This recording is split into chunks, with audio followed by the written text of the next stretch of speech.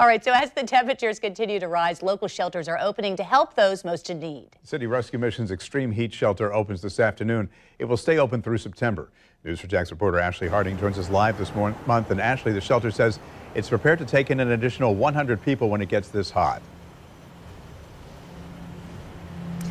Yes, it is, Bruce, and you can already start to feel that heat, but food, water, and showers will be made available today, starting today. Now, people can check in every afternoon at 1:30 at the Mission's New Life Inn that's on West State Street. However, with temperatures continuing to rise, the heat is dangerous for everybody. That's why people need to stay hydrated. Do not wait until you're thirsty to drink water. Also, look at this right here. The very old, the very young, and people with chronic medical conditions are most vulnerable to heat-related illnesses. They should stay indoors. Also, big reminder, do not leave children or pets in parked cars, even if the windows are cracked open.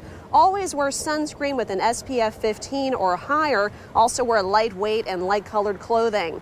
Now, looking at symptoms of heat exhaustion, that includes heavy sweating, extreme weakness or fatigue, dizziness, nausea, clammy, moist skin, elevated body temperature, and fast and shallow breathing.